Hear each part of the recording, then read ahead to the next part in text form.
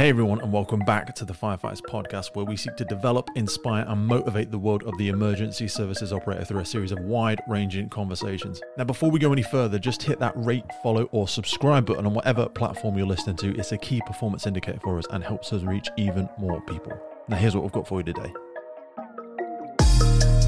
Stefan, welcome to the podcast, my friend. Thank you very much. For people that are unfamiliar, I mean, we actually got our first introduction through Shan Rafael, who, like I was just saying, we put his episode out today.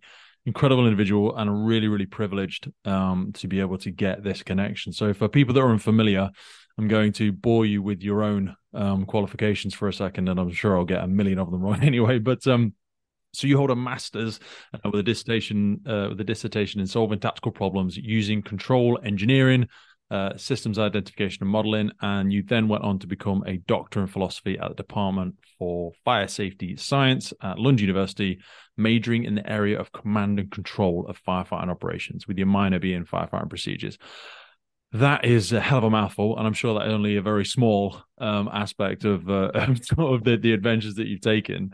I sort of actually wanted to start in a random place, which is like, how do you know Shan? How did you guys sort of meet each other? Oh, that is actually a funny story in a sense, because I was in 2007. I was, for some reason I don't really understand yet, but I'm still very grateful for it. I was invited to by the New Zealand Fire Service, okay, to come over for a couple of weeks, and to travel around and see their countryside and how they do the operations. And there was a conference where I did some presentations, and I went to do some presentation at least a couple of fire stations as well. A lot of fun. And just a couple of days before coming down to New Zealand, and this is actually amazing, because the shortest way to New Zealand from Sweden is actually literally straight down. So okay. You have these two countries on opposite sides of the globe.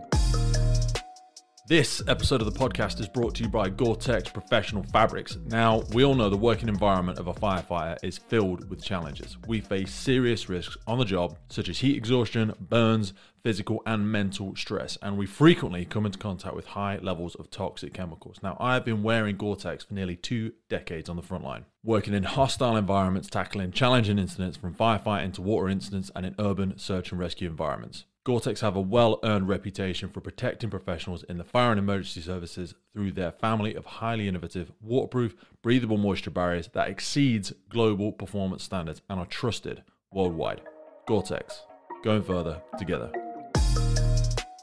And one night I was standing in a fire station, and I was just about to start my presentation. It's a volunteer fire station. Okay. So I was just about to start my presentation, just talking about the Swedish Fire Service a little bit. And they had this call, and it was like 10 seconds, and the room was empty. Really? And I was standing there. It's like, what happened? And 20 minutes later, they came back. It was false alarm, and I did my presentation, and afterwards we just had a couple of beers.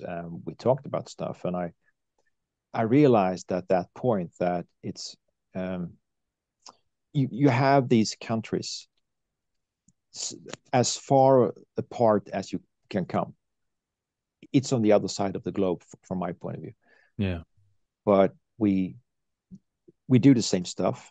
We have similar equipment. We have the same thoughts. We have the same jokes at the fire stations. Different brands of beer, but that's another story. And I mean, and I've been traveling ever since in a few places as well, and I realized that wherever you are internationally, we have this common thing about putting fires out and saving people and car accidents and whatever. And it's at that point, at that fire station, I realized it was like I don't know, it was a moment. Yeah, 100%. Just amazing to realize that we have this international fire service community doing stuff differently, but at the same time in a very, very similar way. Mm. That's Same something that really jokes, fascinates me. same thoughts. Yeah, yeah, The more I've done the podcast, the more it opens my eyes. Because initially, when I started doing this, like I had certainly thought about the aspect of it being a niche, and how many people in the Western world would I be able to speak to? I mean, there's a tremendous list, and I'll probably never get through that list. But then, as I even started to pan out even more and look at the global fire and rescue service, that's almost been the most fascinating thing to me because, yeah, yeah. like I say, we had somebody on from South Africa the other day, and very similar problems everywhere. But there's something around the social biases, their upbringing, perhaps their economy, perhaps just the way that problem solving happens in those countries, that they have come up to different solutions or different aspects of how to solve these ever-present issues that we seem to have everywhere. We've got the whole animal factory. I feel like I should let my dog in. Yeah. There's a cat coming up behind me, and I have a dog next to me on my couch here. So sorry. Well, coming back to Chan Rafael, and just a couple of days before coming down to New Zealand, they told me that there's this other guy who's going to join us for a couple of days in the car. When we was driving around, I met this guy in the car. He's like, oh, "Hello, good morning," and whatever. We started to travel, and like 5 minutes into the trip, he started to ask me questions. Hmm. And I sort of realized that he knew more about my work than I did myself. So I have to dig in my bag and find my computer and put it up and figure, and he had these questions. I had to figure out the answers and everything. I had to look into my literature and everything. It's like, and that was Chan Rafael. And that was also one of those moments where I realized that and I hadn't realized that before actually, that when I write stuff, I have people all over the world reading that stuff and probably knows more of what I have written than I do myself, because I just read it. I write the stuff. I don't read it. Other people read it. I just write it. So I've found that when I've had conversations with people, we have people emailing and writing about the podcast about certain guests. And I'm like, damn, I was part of that conversation and it seems to have evaporated out of my mind, which is, but I suppose it's the context again, isn't it?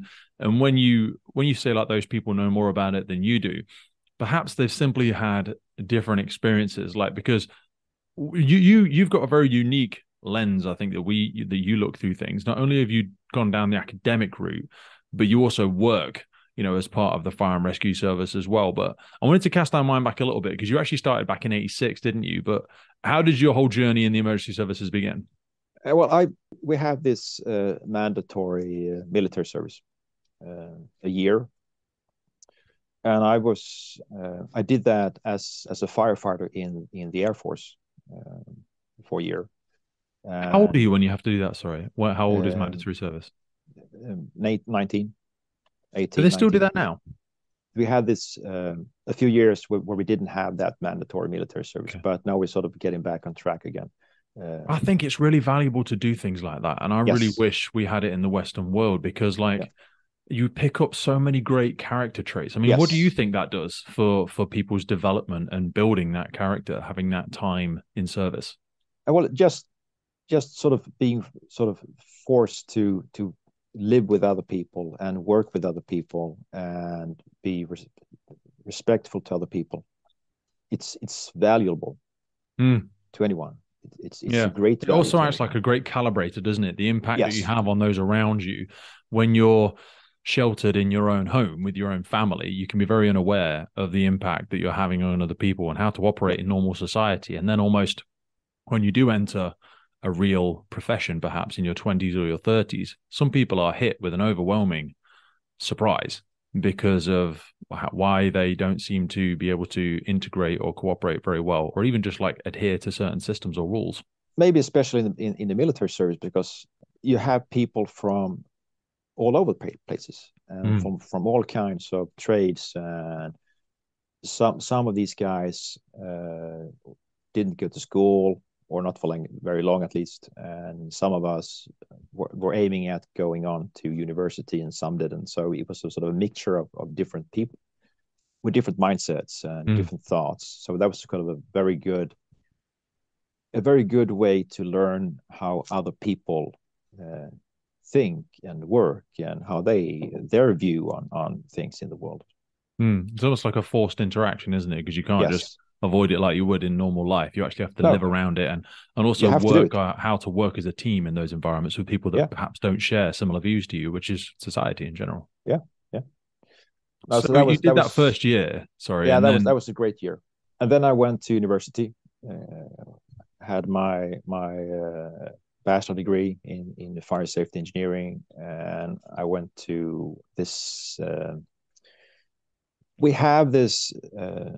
I think it's known as a two entry level system in the fire service. So you can start as a fireman and work your way up through the ranks, yes, but you can also do you can have this bachelor degree in fire safety engineering, and you do 1 year um, what we call a senior officers course.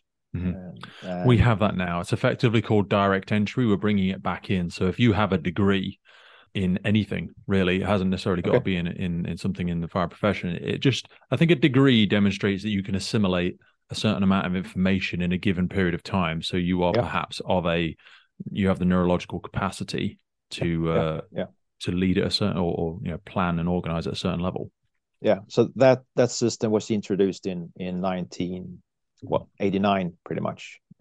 I went to the second course that in that system, and we still have it. And Mhm. I'm these days I'm very much involved in the training of these senior fire officers, young people. Wow. I had them all day today. We did a class on well, actually, firefighting, putting fires out, but in model scale. Do you think they need to know things down at that level? Let's just wander off in this area for a second, because when I speak to people in the UK and they go, I'm very worried about people coming in from outside of the sector and not knowing anything about firefighting. But if you position them correctly, so in a lot of the UK, people will come in at an area manager, which is different terminology across the UK. But some places they come in as a station officer or a station commander, which I think is a little bit close to the action. And what I mean by that is you have the ability at that level to potentially give a direct instruction to somebody that could cause them harm if you don't have a fuller understanding of the dynamics and ever-changing complexity of an incident. So that concerns me a little bit. What's your thoughts there? I think that well, these young people I have in my classes these days, they after this year they have a formal rank of a fire chief, and I but it's not it may sound weird to someone, but I think it's a well, actually, to answer your question, I think it's very important for any high ranked officer, including a commissioner or a fire chief, Mm. to have this knowledge about what do you call that in English? So, well, Different a levels, the basic, different ranks, a well, basic let's say understanding, a first level firefighter. fundamentals. Yeah, exactly. They need Yeah. to know what the work is about, how They they need to do know it. what it's about, but do they need to be like, and this is the argument I keep going through in my head with other people is do they need to be acutely aware of all of the potential hazards and stuff like that? Because ultimately, most often they're not going to be right there on the incident ground. And equally, No, it's a little bit like mm, saying if I was at a certain level in the fire service and I was in charge of IT, fire safety, accounting, whatever, I don't need to know everything about that area. I have a subject matter expert there. So there's two sides to the coin, isn't there? they are still responsible. True.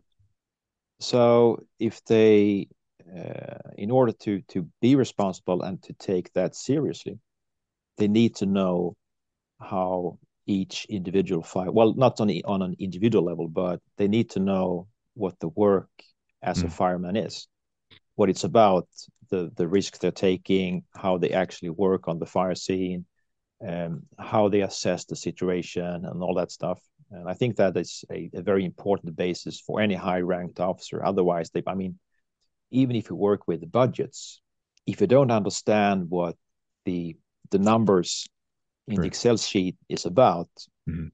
It's open to abuse, isn't it? It's open to you having the wool pulled over your eyes if you don't at yeah, least have a yeah, fundamental yeah, understanding of it. yeah, Do you yeah. ever have a problem with respect from individuals at the grassroots level, at the No, firefighter level? no. Do they not have any pushback against people coming in it? Because this is where, like I say, we're starting to bring it back in, and some people are starting to voice those concerns of, I'm not going to listen to so and so. What do they know about firefighting? Which is Well, immature and frustrating at times. we used to have a discussion like that, but that is like 35 years ago. Okay. I mean, if you have these young people, they go through university, 3.5 years. We give them senior officers course 1 year, and then they start to work in the fire service. They have no experience, not really, but give them a few years. Then you have this very interesting and actually great mixture of an academic background, Yeah. and then they have this experience. It works very well. You've got a dangerous hybrid there. I say dangerous Yeah, in a complimentary yeah, sense. You've got yeah, someone with a yeah. real, because ultimately, I think on the opposite side of the coin, there's actually something very dangerous about having a knuckle dragging firefighter like me if I've not had the correct academic development to have me in charge of a fire and rescue service at this point in my career. If I had accelerated through the ranks, and people in the UK fire and rescue service are accelerating through the ranks at the minute because we're going through so much retirement, there is a danger of having people in positions that actually you're effectively running a multi-million-pound organization then, and you don't really have an understanding of what that involves. I had the commissioner in Stockholm in my as a student 20 years ago. He's doing great. Makes you sort of proud a little bit. Yeah. Very much, actually. But what are the, just for people that are, and I'll put myself in this group, people that aren't tremendously familiar with the setup of fire and rescue services over there, what's the average sort of size, and what does it look like over there? Sweden is a very long country. Okay. It's like I think it's like 1,800 kilometers something, and we tend to, especially I live in the very south, and we tend to sort of think that, well, Stockholm is like in the middle. Mm-hmm. It's like less than a third of the country. So the northern parts of Sweden is it's not very populated. There are people living there, of course, lots of people, Mm-hmm. but it's a very large part of the country, which means that you have some very interesting issues in the fire service to find people to work in the fire Yeah, stations. but And it's recruitment's very, challenging there. yes, and it's a very long distances between the cities and the fire stations. Down here in the south where I live, to in any situation, any call we would get down here, I can have any resources as much as I like and more within 20, 25, 30 minutes. Okay. And I'm really talking any resources. Hmm. When I up in the northern parts of Sweden, you can have a fire stations in a smaller city with a crew of 5 or 6 or maybe 7. The next crew is like 45 minutes away, an Wow. hour and a half away. Yeah. So I mean, it creates some very special problems up in the Hmm. northern parts of Sweden. I had that when I first joined. I worked in a rural fire station, and again, we would be the furthest from any other station in the service that I worked for at the time, and it really does present a different set of dynamics for like the structure and planning or strategic thought behind an incident commander's decision-making process and what they will have and when in terms of the initial actions when they get to an incident, which I suppose kind of leads me into, because the work you've been doing predominantly for the last 15 years, I mean, we spoke about the instructing aspect there, but this part of your work in experimental and theoretical investigations of firefighting tactics, including methods, I found that, and I thank you for sending over the document. I'm actually going to attempt to take a little passage of it here and just catapult us into a little bit of a discussion in around so the documentation, and we'll try and make it. Is it able to be available to people? Are you happy to have it shared? If not, that's absolutely fine. Yeah, sure, no Yeah. problem. Okay. So if anybody And wants it, some of the literature in that list is should be available at least somewhere. beautiful. We'll put a link to in the podcast. So Yeah, the sure. publication itself is around emergency response management in today's complex society, which I think is a lovely little introduction because the complexity of the type of incidents that we're attending does require some fundamental changes around tactics. And so when it comes to tactics, it says the term tactic is often used in connection with sports and sporting events, which commonly in connection with group activities. We also talk about tactics in connection with, for example, chess, which I think is a beautiful analogy, where the various pieces of a chessboard can only be moved according to certain rules, i.e. certain set patterns, and a situation must be handled according to these rules. Now, the pieces have different tasks in the game, and the players have to use these pieces in the best possible way by making optimal use of their different qualities. These qualities must be applied effectively, partly in use of each piece and partly in terms of the pieces as a unit. This is a beautiful analogy in comparison to the situations that we face in incidents in the emergency services, where different team members have different qualities and properties, i.e. BA equipment, air ladder platforms, rope rescue, whatever the pump operators, all the different aspects, water supplies and all that sort of stuff. So when we're looking at those tactics in terms of a game of chess with the pieces and the rules, you have this lovely thing in there around these 5 essential aspects. They fall around measures, optimization, context, dynamics, and control. All those 5 essential aspects. Why did you get interested in the work? I think my interest started already when I did my senior officers course back in 1990, where I started thinking about that there wasn't really, we didn't really have any theory about how firefighting operations, rescue operations work. You can see these patterns, but it's more like a skilled craftsman. Yes, it's almost like an art form, isn't it? It's very personal. Exactly. Everyone has their own different approach to it a little bit. But there should ultimately be some overarching rules or thought processes which we could all adopt. The fire service is, and it still is, in a sense, this master apprentice. You have this master in the trade, and you have these students, the apprentices, and the master tell the apprentices, this is how you do the work. Depending on which master you have, when the apprentices have questions, you get different answers. And I was thinking about, well, there has to be a better way of sort of figuring out what is the best way of doing a fire operation. Because ultimately, in terms of instructing and or teaching it as well in your capacity, if we refer to it simply as an art form, or sometimes I've heard it referred to as an instrument, like there's a bunch of instruments. So when a certain incident commander shows up, they will play those instruments in a different way and you'll have a different outcome. Now, it'll all be music and all of it might be safe, but there shouldn't be, and we sort of echo back to this at the beginning of our conversation, when you look across the different tactics across the world to ultimately deal with many of the same problems or incidents, it's interesting to see the different songs that get played, if that makes sense, even when many of the hazards, risks, and associated challenges will probably I see similar. On many occasions I use the chessboard as to make comparisons and see the similarities, but you can also use an orchestra where you have this conductor, which is the officer, and then you have these different parts in the orchestra. You have the violins up front, and you have the horns in the back, and you have whatever, and then you play a song, and the conductor sort of sets the scene a little bit and makes the what do you call that? Makes the song, makes the tempo. Yeah. The tempo, sorry, yeah. And he or she sort of points at the different sections in the orchestra, and you have the same thing in an operation, in a fire and rescue operation, where you have this officer you have these people grouped. You have the violins here. That's the pumper, and you have the BA crew in the back, and you have this elevated platform over here, and he points them where you want them to be, and you sort of try to use your resources, the orchestra, in the best possible way to make a beautiful song out of it. And you can make comparisons to art as well.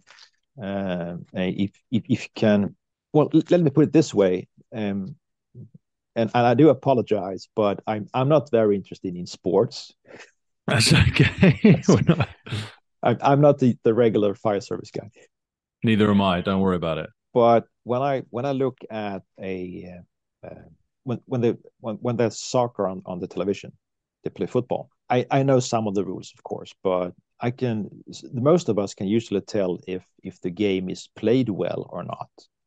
It doesn't matter if you are cheering for Sweden or for Germany or for Australia or whatever. Hmm. But you can always, if there's a sort of a flow in the game, Hmm. and when it looks beautiful, in a sense, it Yeah. usually works pretty good.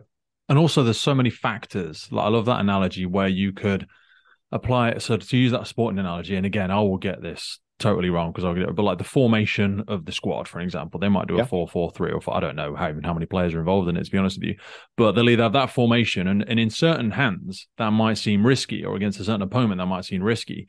But it also depends on different factors. So when I echo that onto like an incident command analogy, it would be some people will have a high risk appetite and they will go straight in for what we might refer to as rapid deployment. And they will take things, they will put in place systems of work that may, in ways, appear slightly riskier. But if you are a more assertive individual, if you've got really strong command presence, if your briefing is really detailed to the point and well understood, you almost shrink the likelihood or you shrink the opportunity for risk because you have controlled all of those aspects. But with somebody who perhaps doesn't have that level of assertiveness or doesn't have that command presence, or doesn't just have, I always think of it like a hug. You want to get to an incident and give it a really big hug as quick as possible. What I mean by that is, yeah, yeah, if you can't get your fingers all the way around the other side of it, then this incident is bigger than you, and you need to begin sectorizing it, or you need more yeah, eyes, ears, yeah, observations, and different areas yeah, of that incident ground. But most people, through their presence, through their assertiveness, through their control of their team and their briefings, they can give it a big hug very quickly. But people that operate slightly differently, and this is probably something I'd love to ask you around bringing people in who haven't had that. I mean, you said there about, or earlier, sorry, about spending a year in the military. That will give you a great character calibration about how to speak to people, how how to to be work with spoken other to. people. Yeah, and how to delegate people, how to do Yeah, those sorts of skill sets. But if you haven't had them, if you've spent all of your life in an academic background, when it comes to a noisy incident ground in the middle of the night, and there's a knuckle dragging firefighter like me who only responds to strong command, then that could really infuriate them if you yeah, are not clear, concise, assertive, and then the risk heightens because our level of shared situational awareness starts to fall quite dramatically. yeah. I mean, I use regularly. I use these everyday situations when I try to explain and teach in command and control Okay. to my students, and there's so many similarities from the orchestra. And I have it with the dog next to me. I'm her handler. Mhm. She has to trust me, and I have to trust her. You have the same with the crews Yeah. in on And the she fire needs to know station. who's in charge as well. Exactly. She's a pack animal. We all are. Yes, yes, and in the fire stations, my crews need to trust me, Yeah. and I need to trust them. So you have these similarities. That's going down the leadership thing, but it's very strongly connected to command and control and Mm. to tactics as well, because that's sort of where you start. I mean, command and control is a sort of the hard thing, how you organize things. Yeah. Leadership is about how you work with people, Hmm. and tactics is to me how you sort of what you need to do to get things in Yeah. the way you need it to be done. Yeah. If you have a business or an academic mindset, that aspect you speak of there around control and tactics and strategies, people can get that bit. But I've seen people struggle with that aspect of command. And I know we don't necessarily want to venture down the leadership aspect because that's been done in many capacities and people Yeah, speak very highly yeah, of that. But that command aspect, if people feel like that's not a natural lean for them, that can be difficult. Whereas they can have their tactics and their strategies boxed off in their mind, or they can have them down on a piece of paper, or they know how they want it to look. But if they can't couple that with effective command, delegation, command presence, once again, I'm like a broken record, but that's where it all falls down. What are yeah. some of the challenges you find when you're working with students? Is there a particular aspect that they struggle with, or that you feel sometimes requires more consultation or more deliberation for them? I think one of the big things, I was about to say a problem. It's not really a problem. It's more like a challenge, Okay. and that's in many cases because they come from this academic world, Hmm. and they sometimes they tend to think too much. So they try to analyze things Yeah. to the point where you sort of find this is the best solution. Mhm. This is the way to do it. And I try to explain to them from day one. I mean, there's no such thing as the perfect operation. No. Well, you might find it afterwards. When you analyze it afterwards, you can probably find the operation. Mm. I don't think it's likely, but in It's theory, you always could. easier to connect the dots looking backwards, isn't it? And also in Yeah, academia, you yeah, are often dealing with fixed, static problems. Whereas when you move into the real world of emergency response, these are dynamic, ever changing scenarios. yeah, And if you spend too yeah, much time in contemplation, yeah, then the answer or solution you believe you've come to has changed because it took you 5 minutes to get there. yeah, And now the situation is different. Another 7 resources have arrived, or the incident has progressed or yeah, debilitated yeah. to a point where Yes. it now presents a different set of circumstances. Yeah. So one of my challenges is to sort of make them to understand that you need to come to a decision at some point, usually fairly quick.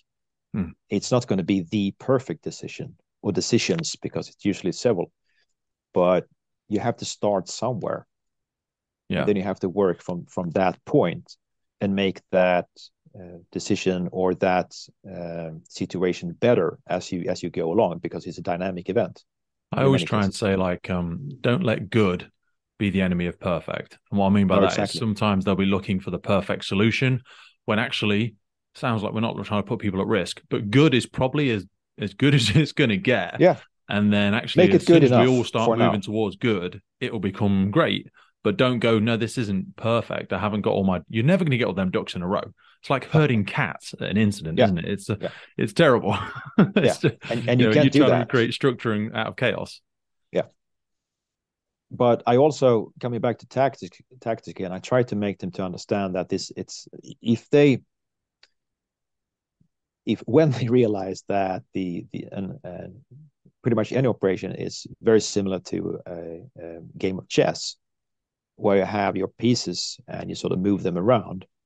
I think it's easier for them to understand that okay, I have these and so I can't really understand recall what the pieces are called in English, but you have these It's different fine. pieces and you try to move them around, and you have these rules for every piece on the chessboard, and you Yeah. can just move them in certain ways, and it's pretty much the same thing with the resources you have on the fireground.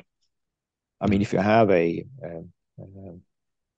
a group of firefighters with breathing apparatus, you can use them in some specific way. If you have another group without the breathing apparatus, you can't use them in the same way. Mm. But you still have to play the game in a sense. You have Yeah. to use them because that's what you have. Mm. And you also need to keep that communication frequent Yeah, and clear to have that shared situational awareness of risk. Because often, I always say, if you stay in your head, you're dead. And what I mean by that is you can't just have the plan inside your head. It no, needs to be verbalized to everybody. yes, yeah, Because I often say as well, a lot of the time, great incidents are 70%, if not 80% confidence and 30-40% like full control and competency around the incident. And people may disagree, and they're just numbers for an example. And what I mean by that is, even if your plan is, it echoes back to what I've just said, if your plan isn't perfect, you still need to be very confident with it. Because if you've got the perfect plan, but you're timid about it, it's a little bit like when you see somebody turn up to basic first aid.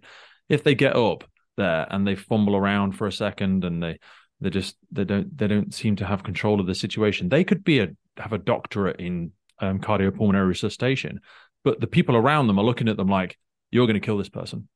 Whereas if you turn up and all you've got is a first aid at work ticket, but you are confident, you're down there, you're doing the assessments, you're doing the primary survey, you start doing your compressions, people are put at ease. They're like, this person's here to help. They've got control of this. They are going to fix the problem. you mentioned risks, and that's a sort of an interesting thing I was thinking about here. That when you get these calls, these hazmat calls, Mm-hmm.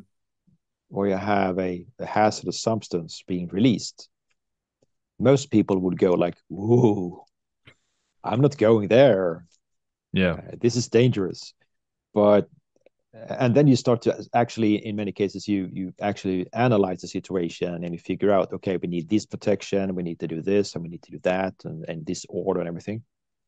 But when there's a house fire, we don't think about that.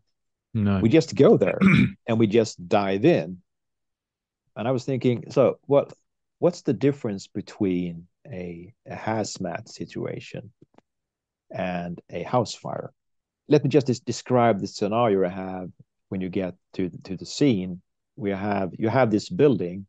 Inside that building, there's an object releasing toxic substances that's filling up the building. And it's also hot. So you have heat. It's like, well, that sounds like a hazmat situation. Maybe we should slow down a little bit. Well, it's not. It's a house fire. But we just dive in. You have this black box. It's full of smoke and it's burning somewhere in that building. You don't know where it is. You don't know what's burning. You don't know if there is any other people inside. You don't know anything. Just know it's a building and it's full of smoke and it's hot smoke. But we just dive into it. Yeah. But if you have this building that is filled with a toxic substance, you have this release of whatever chemicals inside. We don't go there. We stay on the outside and then we analyze the situation and we figure out what protection do we need. And then we start to work our way out into the building and figure out what's going on. But when we get the fire calls, we don't do a similar, we don't analyze the situation in a similar way. Is there an aspect there that risk has a strong association with frequency as well? Like if you're a builder and you work on a roof on a regular basis, your familiarity with that risk and tolerance and confidence with it, as in being at height, will become, and it can become dangerously familiar to the point where you forget to clip on and fall off the roof. But your competence in dealing with that situation is strongly associated with how frequently you interact with it. And I wonder if we put hazmats on this pedestal because they are so infrequent and they're almost dealt with like they're black magic. Do you know what I mean? Like there is some sort of... If you, let's say it's like a general case, you have this building again. All you know about the building is there is some kind of a chemical inside being released. Well, you have these hazmat suits and you still have the breathing apparatus. Put the suits on and go in and check out what's going on. What's the problem? Because once you go in there and you can actually read, if you find the, what do you call that? You can find the UN number, the container, or whatever. The identification for it. Yeah. You can read on the sign what type of chemical it is. And then you can start work from there. If there's a house on fire and you go inside, you can't read anywhere. If it's a couch or a mattress or a television or it's a full room burning, there's no sign saying this is the stuff you have in this room. And when it burns, you get these toxic substances. But when you have a hazmat incident, you can read the sign telling you what kind of chemical it is. And then you can start to work on that. Yeah, which I suppose in ways should dramatically reduce your level of fear, because once you've got the identification of what it is, there's a set system. It's not a problem anymore. It's not a problem because you just load it up on the system and it will tell you what firefighting media to use, what the control measures are. Yeah. And ultimately, like you said about sticking on the suits, you've got a limited number of resources you can use anyway. So until you actually go and find out what it is, it's not really going to change your strategy for dealing with it. You still need to go and find out. Which means that house fires are actually more dangerous than hazmat incidents. Yeah. But we don't look at it that way. We look at it the other way. And also, we know they're more dangerous because of the inherent risks, but also the data tells us they're more dangerous because the amount of firefighters that die at hazmat incidents, and I'm going to pull figures out of my arse here, but it is certainly dramatically less than history would reflect. Number of firefighters die at house fires. I wonder why that is. We need to have a hazmat expert on at some point. Just to try and help dispel. We have a great one in the UK. The gentleman's name, we call him Professor Green. I can't remember what his real name is, but he's a fascinating guy, and he dispels so many rumors and myths and fears around even things like the big scary stuff like radiation. Yeah. He's like, well, okay, what if you ate it? Okay, what about if you come near it? So when you're outside, you give an example like when you're outside and you're getting burnt by the sun, because you didn't put any sun. When you go inside, you're not still covered in sun, and you're going to infect somebody with your sun. So it's like, and the way he breaks down alpha, gamma, and all the different radiation, and all that, and I think, oh yeah, but we do just have this like inherent fear or mythology about how to deal with these things. He says it far better than me. I'm sure I've ruined that, but I think it has a very strong historic thing about it. I mean, it's called the fire service for a reason. Firefighters go to fires, they put fires out. We have fire trucks and fire stations and whatever stuff we have, fire hoses. It's sort of in almost in the DNA. We go to fires and we put fires out. So we don't really think about that it might be very dangerous. Yeah. It's sort of it's an expectation. You're a firefighter, there's a house on fire. Why don't you go there? And we're like, no, we can't because it's dangerous. Yeah, whereas when we think of hazmats, we have connotations, or it brings memories back of Chernobyl, or a horrible disease, or a substance that, causes an infection amongst all of civilization. And very often that's not the case. I worked at a station not too long ago where we had regional resources involved with detection, identification, and monitoring, and specific hazardous materials units. And 99 times out of 100, the substances we would go to, it was like, oh, it's just baking powder, or it's nothing, or it's, and they were so resource heavy with stand and watch of 20 plus firefighters whilst two people waddle over, come back, test it, and go, it's absolutely nothing. And very, very resource heavy. And everyone else tends to get there as well, the police and the paramedics and everybody. And it's very expensive. And we just kind of build it up around this fear aspect, don't we? I sometimes get that question. It's like, why don't you work toward with hazmat incidents? And I'm like, no, it's too easy. Yeah, it is. There's not much more interesting. Yeah, you're just talking about, we talk about source, pathway, and receptor, and that's about it. And then we talk about cordons, and that's it. It's like, stand back, wait to test it. When it tells you what to do, do the thing. There's less, unless it's got into a pathway or it's a gas that's spreading in a certain direction. Even then, there's very limited options. Whereas the tactics and multitude of different dynamics that you go into with firefighting operations is much, much more meat on the bone there, isn't there? Yeah, fires are more challenging. It's dynamic in a very different sense. Can I ask you about strategies and tactics and how you see them as being different, if you do at all? There's a difference, but it's also the same thing. The difference comes in time, pretty much. Okay. To put it simple. So if you talk about strategy, it's as they usually say in the military, tactics is about winning the fight. Strategy is about winning the battle. Oh, sorry, the other way. Tactics is about win the battle, and strategy is about winning the war. Yeah. So it's the same thing. So you can actually talk about you can use the same. They're interchangeable. The game of chess when talking about strategy as well. The thing is that when it comes to tactics, each piece on the chessboard is pretty much an individual firefighter or a group of firefighters. Yeah.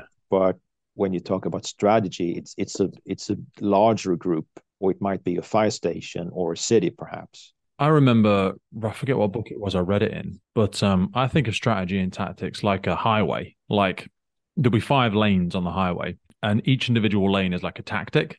Yeah. But the overall highway, the strategy, is moving in the same direction. Now, you can change lanes. Some of them are faster, some of them are slower. Some of them might wind off into this village and then rejoin the highway. But ultimately, they're all heading north. Yeah, exactly.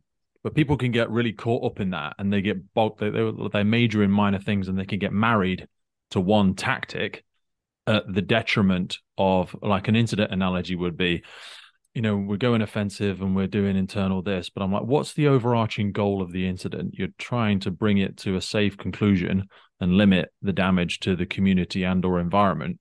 So you need to not get married to certain tactics and remember what the overarching strategy is, I suppose. Tactics is part of the strategy. You can't sort of disconnect them. They are connected all the way. I wanted to ask you, if I could, about the different. Well, I mean, you actually founded. I only learned this from Shan recently because we spoke about the International Fire Instructors Workshop. You founded that, didn't you? I did. that's grown into quite a colossal beast over its lifetime. Talk to me about how that got started. What was the motivation for it? When did you put it together, and sort of what it's become today? Well, that also comes back to my trip to New Zealand many years ago, 2007. And that was I went to New Zealand. I think it was like in mid-August, September, something. 2 weeks later, I came back home, and 2 weeks later, I was invited to a conference in Atlanta, which was this International Association of Fire Chiefs conference. Mm. And as a small part of that, Institution of Fire Engineers had a sort of a conference within the conference. And I was asked to come there and talk about how we worked with safety to firefighters. And no, sorry, it was the other way around. Exactly. I went to Atlanta first. Oh, that was the fun part as well. I went to Atlanta first, and then I came back home for 2 weeks, and then I went to New Zealand. That's the way it is. But in Atlanta, before going there, I asked the organizers about my presentation. I had asked, how frank do you want me to be? And he said, we want you to be dead frank. Wow. So I was. How was that received? I would call that interesting. I love it. Well, I had the presentation. When I started my presentation, I had like 30 people something in the room.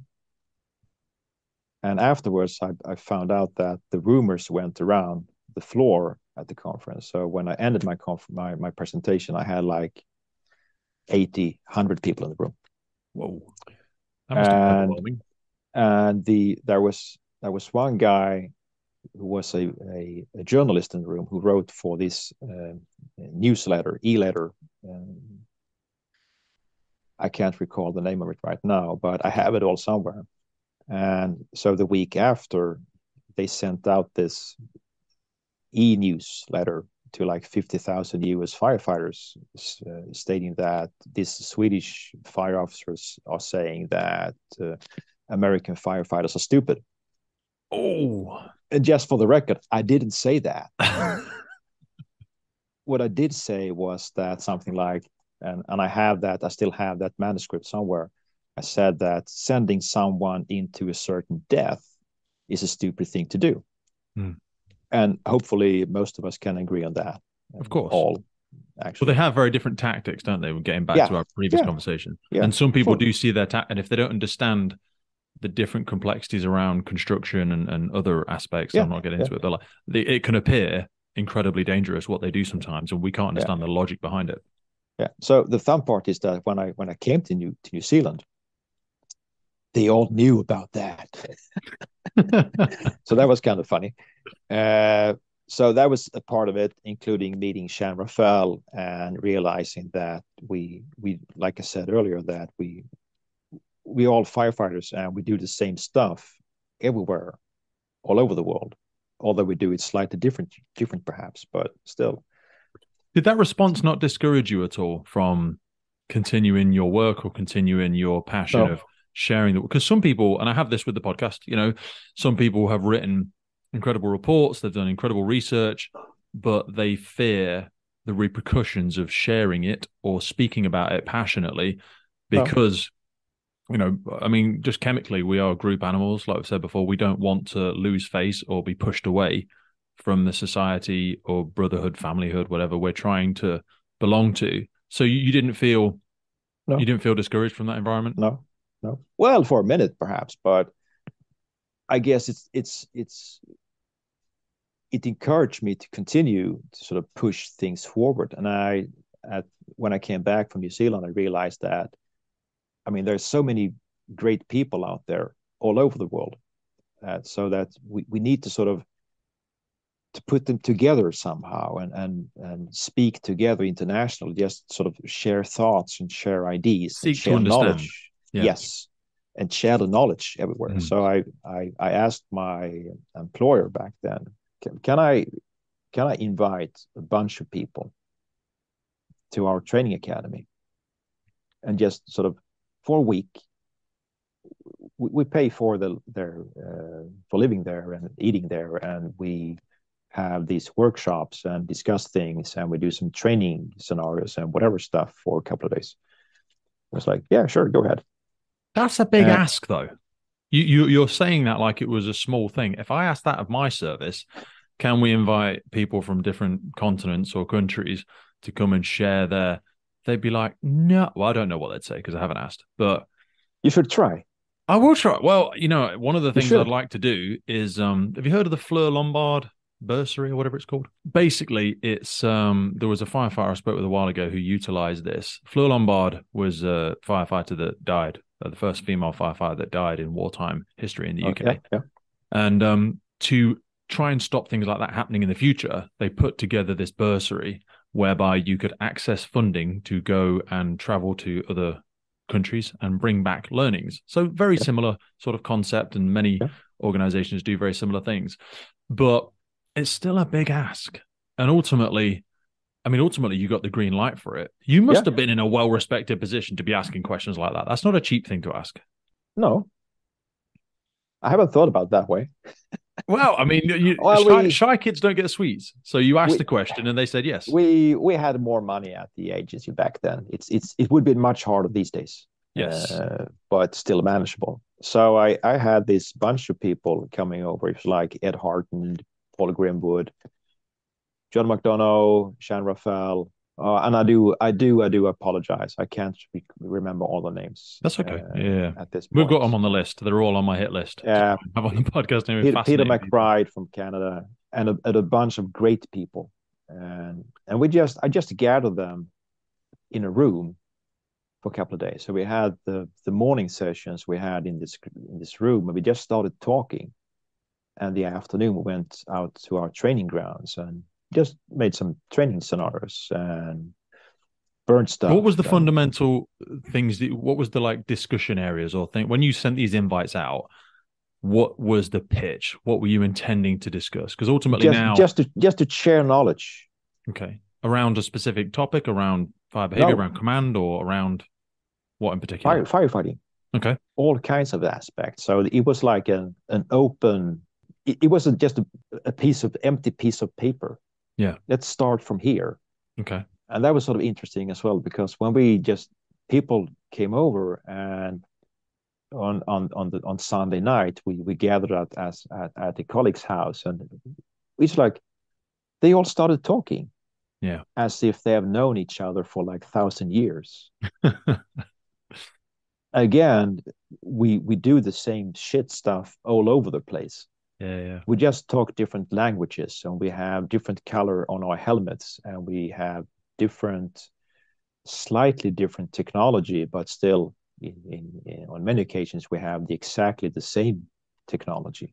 Were there any big things that really surprised you or really piqued your curiosity when a certain individual perhaps proposed a thought process or an approach where you went, really? And that sort of head tilt moment where you're like, tell me more about that. Was there anything that really surprised you in that first interaction or first workshop? I was surprised how easy it was. Really? I was very nervous.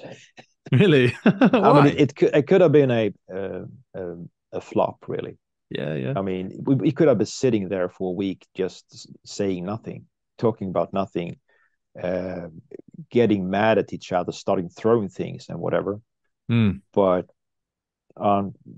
just the first couple of minutes, I think we all realized we are all friends here. And it was a very open, there were no taboos whatsoever. Really? We questioned everything.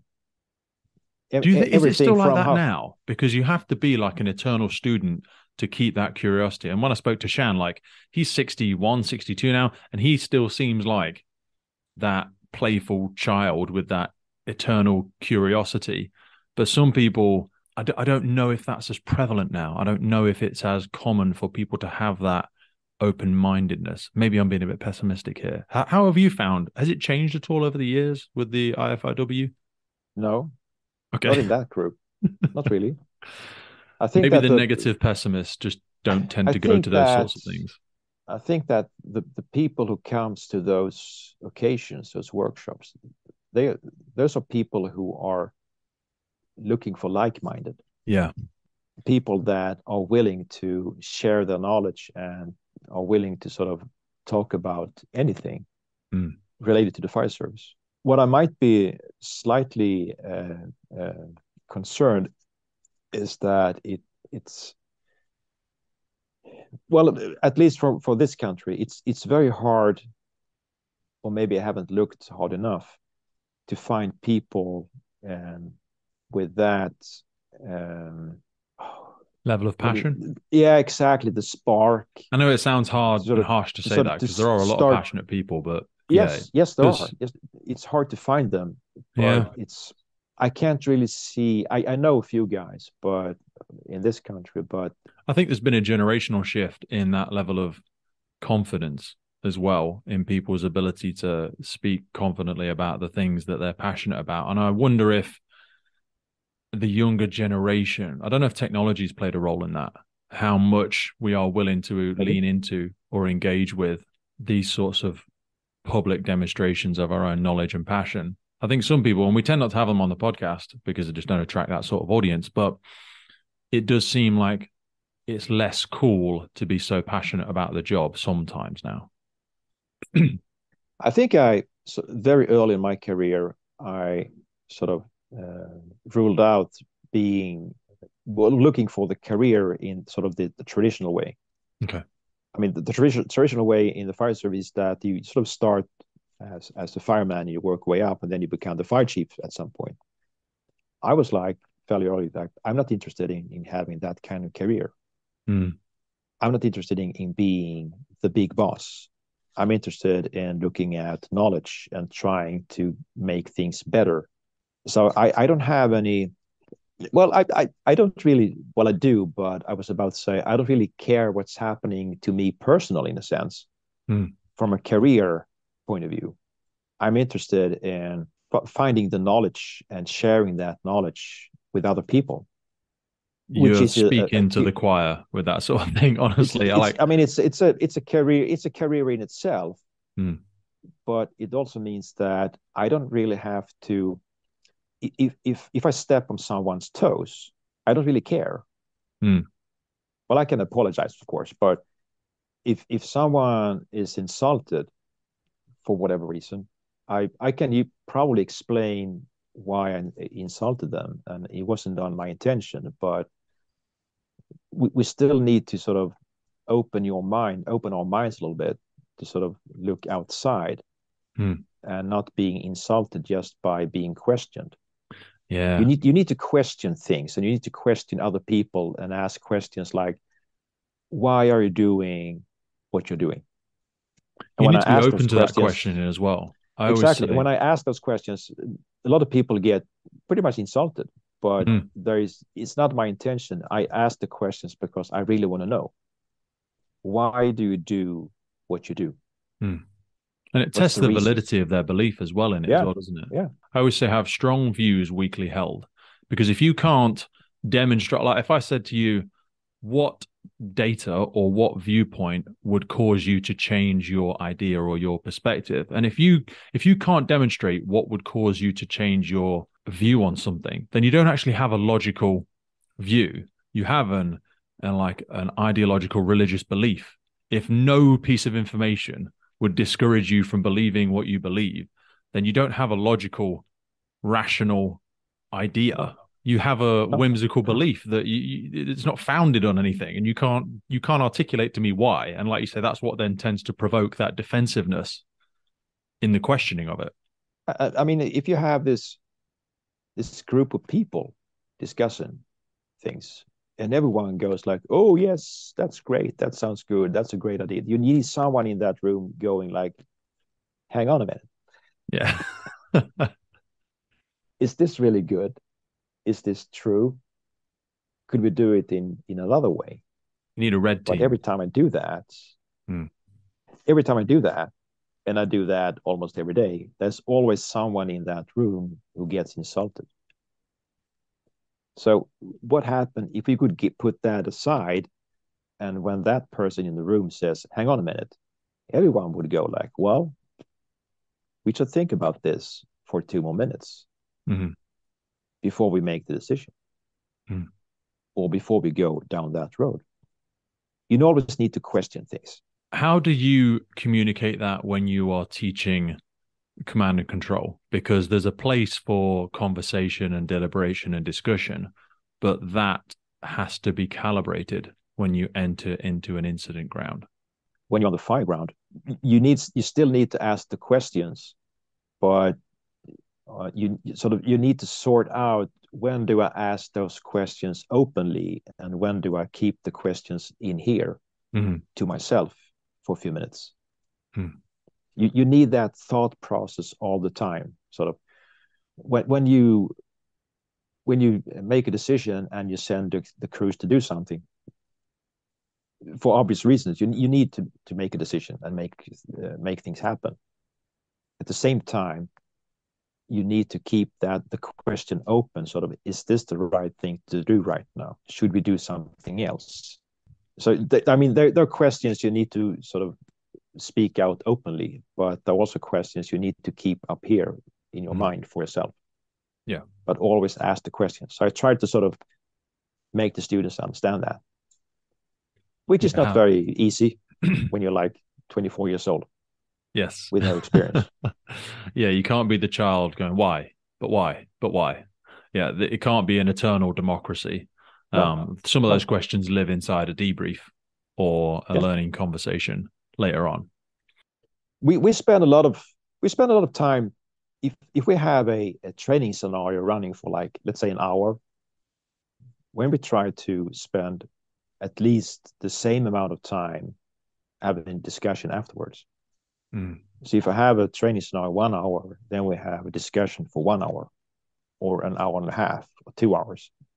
And then the next week I have a class. Then we bring up the questions again. Takes a level of maturity though, doesn't it?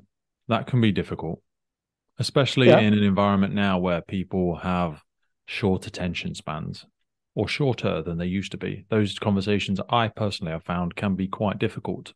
I introduced a new rule in my class last week. It's like, no computers in my class. And they're like, what? No, you need paper and pencil and you write it. Yeah, I couldn't do that because I tried to introduce that, and some people said they have certain learning styles that require them to use a laptop. But I find it disconnects you from the rest of the room, and I've not managed to get a solution to that yet. I get all kinds of, well, not yet, because that was their second day on the class, so they still think I'm sort of deciding. I'm the boss. Okay. It's going to change, trust me. So they still think that what I say is the law. Non-negotiable. Yeah. Exactly. Yeah. But I already noticed that they hooked up on that and they realized that this is pretty good. And I tested that on my colleagues before I introduced the rule, and they were like, well, what if they say, I don't have time to write everything you say. And I'm like, well, you're not supposed to write everything I'm saying. You're supposed to listening to what I'm saying. I can't write down everything you have on your PowerPoint. It's like, you're not supposed to write down everything I have on my PowerPoint, because I'm going to give you my PowerPoint I'm going to give you the notes afterwards. Yeah. So you make notes, just a sentence and a word, whatever, and then you compare your notes with my PowerPoint. It's a learning opportunity to compare that. And when you have a paper and a pencil, you can make drawings, and you can draw an arrow from that sentence to another sentence somewhere else on the paper.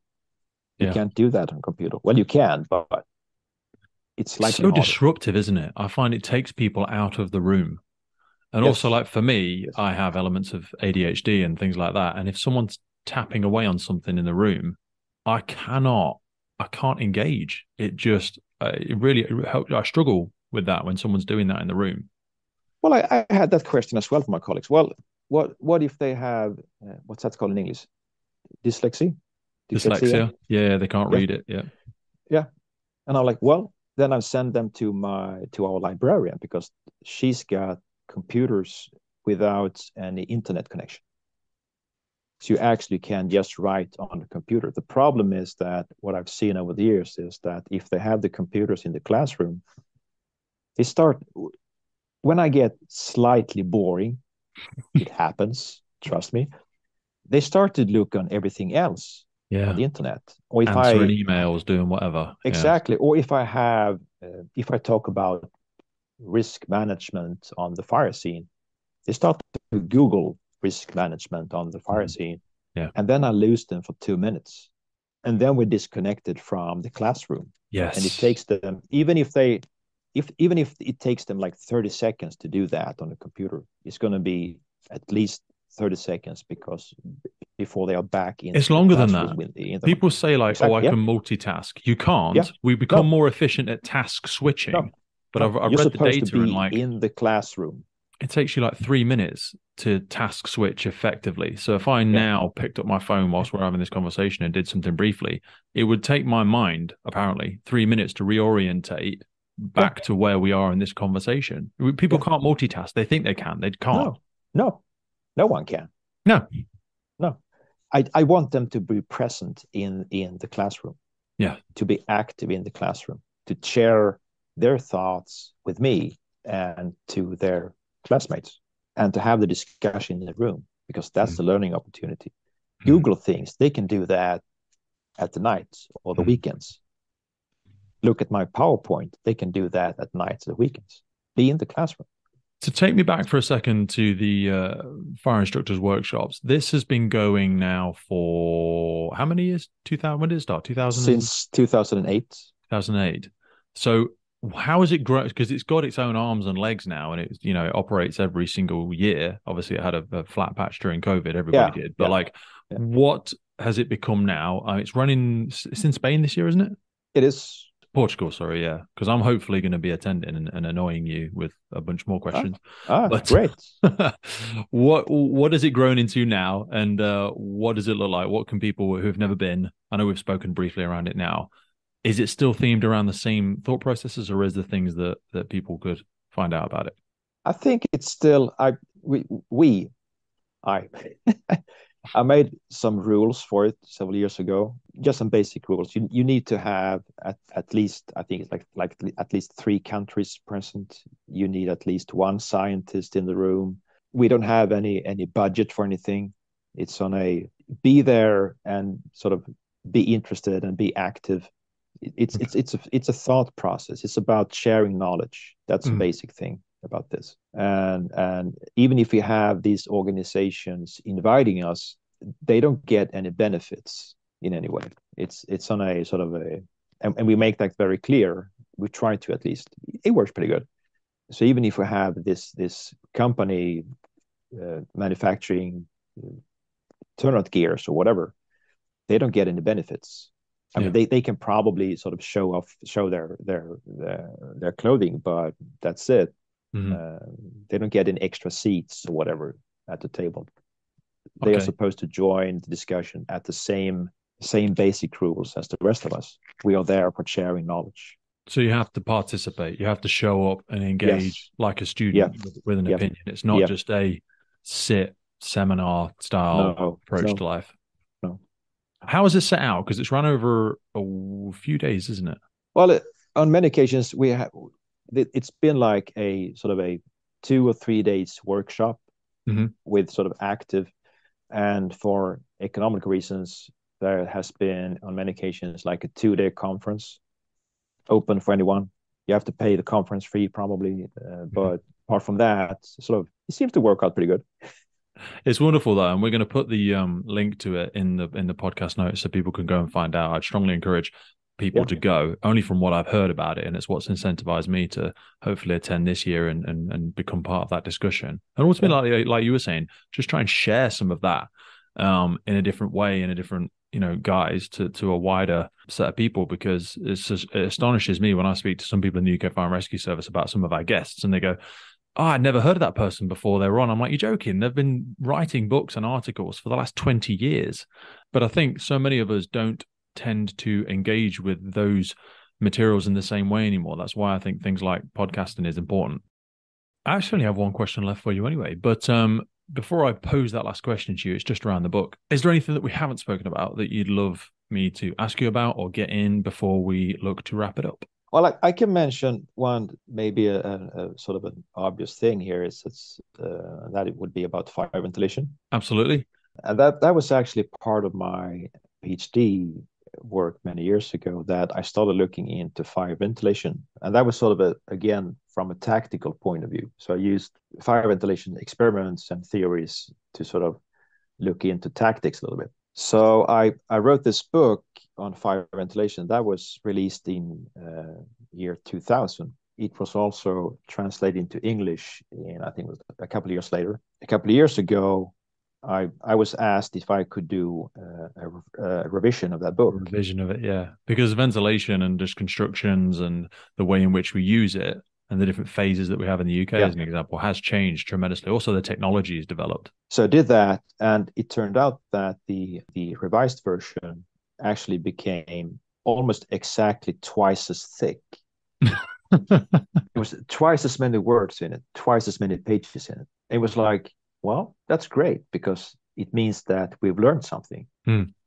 And I've met so many people over those 20 years working with fire ventilation, talking to me about fire ventilation. I've talked a lot to Chris Garcia. I've talked to a professor in Austin, Texas, and I talked to a bunch of people, Steve Kerber, not at least, and many other people. And it's like, we've learned so much over those 20 years. So that was sort of when I realized that the revised version was going to be twice as thick, I was like, well, that's great. What are some of the biggest changes that you think you've seen across the way that it's used and the different tactics? I think, generally speaking, we have become much better in the fire service, generally speaking, to sort of, coming back to where I started talking about that master apprentice thing, we have become better at actually looking at fire service stuff from a more analytical point of view. And there's a lot more people these days understanding that there is so much more in an operation, a fire operation, fire rescue operation, than just listening to this master and doing what the masters did, and we do the same. I think people are starting to understand, and I think we've got to understand that for several years by now, too. We need to look into this more into detail. Mm-hmm. There's so many things in the fire service and putting fires out that we still don't understand. We do operation, it works pretty good, but I still think that there's a lot more to look into and learn to be able to do operations much, much better. I'm not saying we do it badly, but I still think we can do it much better. Absolutely. I think that learning process is better with incidents like road traffic collisions, because ultimately, if you don't find a solution at some point, then nothing's going to get any better. Whereas with a fire, eventually, they all go out anyway. You can do most of it wrong, and still there's no fire that ever started that's probably still burning now, because ultimately you could have got it wrong and it still went out, which I suppose discourages that learning iteration a little bit, because ultimately we eventually got there. But yeah, you have to be very curious to continue to lean into how can we do it better. Yeah, and there's so many things around us in society that is changing. Everything from construction types.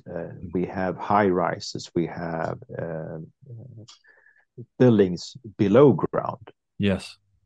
We have infrastructure. We have trains and cars and airplanes and ships and electrical cars and lithium batteries and whatever. And we're still trying to figure out how to work operations in those scenarios. We're always one step behind, in a sense. I think we're several steps behind with something like lithium batteries. We're having an expert on the podcast soon about that, because we are so behind the curve on adapting we're our always dynamics. Behind. Yeah. We're always behind. It's like we have wooden buildings. It's these days you're allowed to have high rises in wood construction in this country. And I'm like, well, there's a reason why we did ban that for many years. but suddenly we start to allow it again. But ultimately, there's an But argument there there are for when people say about Americans and their tactics, the reason we can get away with some of that with modern construction is because of the chemicals and how the materials are treated and the fire suppression systems and tactical ventilation systems that they try and put in place in these. And they don't always get it right, but that's the key. You just said it. They don't always get it right. no. So what happens when they don't get it right? Well, the fire service comes around, which means that whenever people have a problem, which they haven't engineered away, the fire service comes around to solve that problem, which also means that the fire service, we need to be on our toes all the time to figure out what is it that the engineers haven't engineered away. Yeah. Because then we have to engineer it into the fire service. Grenfell, in a way, without trying to put it in a box, is an example of that, because there was many suggestions and amendments that needed to be made to that building, but ultimately we didn't have a perfect answer to how to deal with that. And the structural adaptations and safety considerations had also not been put in place, which left us in a very rock and a hard place kind of analogy. So for people that are unfamiliar with the content and stuff, we obviously had that book some time ago, and then you've done a reiteration, but you're currently writing a book on firefighting tactics, are you not? Yes, I am. Wonderful. When do you anticipate that being released, and what can people expect from it? The answer on both questions will be I have no idea. Well, I'm in a discussion with the publisher. Wow, so you're at that point already. So you've done a lot of the work. Yeah. Hopefully this spring. It's going to be in Swedish. I'm discussing with them to translate it into English as well. Hopefully. Otherwise, there's Google Translate. Works pretty good sometimes. It must be a colossal piece of work to put these together. I mean, it's I've been working on that manuscript for like 25 years. Bloody hell, man. Although it's been arresting for many years. So I took it up again just a couple of years ago, and I realized that I need to do something about this before I retire. I still have like 10 years before I retire, but 10 years is a very short period of time. Blink and you miss it. Yeah. But what can people expect from it? I think that on many occasions when someone writes a book on tactics, and I do apologize again, but I think that the expectations and the author usually writes those books in the sense that this is how we do it. Mm-hmm. This is how you should do it. What I'm writing is more like this is how you can think. Yes. These are the things maybe you should think about these things, and maybe you should think about it in this way instead. I'm writing about the chess game. Yeah. Make comparisons with. I haven't used the orchestra yet, but since you're giving me that idea, I might do that as well. Fold it in there somewhere. The sports thing, I'm looking into the military side of it. I mean, they're talking about tactics as well, and it's fairly similar. So I would say it's a fairly different approach than what we're used to when we're talking about tactics. It's not prescriptive. I mean, in the UK, we've moved in the last few years to a framework of national operational guidance, which is much less prescriptive. It's more of a, as you articulate it there, it's a thought process. Yeah. Have these considerations and have the awareness of these chess pieces of what things you could put in place. Yeah. And how that would contribute to your overall plan. But this is just guidance. Do you know what I mean? If you get too prescriptive on things, people push themselves into boxes that very much limit their ability to lead an incident most effectively. What I'm hoping is that if someone reads that book, is that they start to think differently. Not necessarily act differently, but just sort of starting a thought process a little bit. That's the best way of doing it. Looking at fire operations differently. Yeah. Without telling how you should do things. Well, that'll ultimately make it eternal content as well. That would hopefully allow it to be something that people could reflect on in 15, 20 years and still be applicable. Maybe, hopefully. Fingers crossed. Thank you so much for your time this evening. We've gone in so many lovely different directions there. I am going to put in the notes for this around. So there'll be a link to the IFIW, and I will dig out a link to, put in the link for the document that we've been referring to as well, and also to your previous book around ventilation. Where's the best place to send people? Is the IFIW the best place to send them to find out a little bit more about yourself? Well, yes, or they could just send me an email. Are you happy for your email address to be available publicly? Think about that. Tell me later. They can probably find it anyhow. But okay. Just a precaution. Busy days, I might not answer anything very fast, but usually I try to answer any email I get. Sometimes it'll be weeks and weeks before I get back to replying to people. It's not out of disrespect or anything like that. No. It's just life is so goddamn busy, and the inbox fills up very quickly. Yeah. But thank you so much for your time, boss. Thank you very much for having me. We'll wrap it up there, but I will hopefully see you in Spain and Portugal later on in the year. But I'll know that be in touch long before then, and we can maybe do this again sometime. Sounds great. Thank you, Stefan. Really appreciate it. Thank you very, very much. Take care, my friend. You too. Firefighters podcast is put together to develop, inspire, and hopefully even motivate those individuals who have chosen to serve our communities and be part of the first responder family. It's brought to you by myself, operational firefighter Pete Wakefield. If you have enjoyed today's episode and you want to see the podcast continuing, please head over to our Patreon page where you can support the ongoing efforts of the podcast. Please hit that follow, subscribe, or rate button on whatever platform you're listening to. Please support your emergency services responders, and thank you for listening.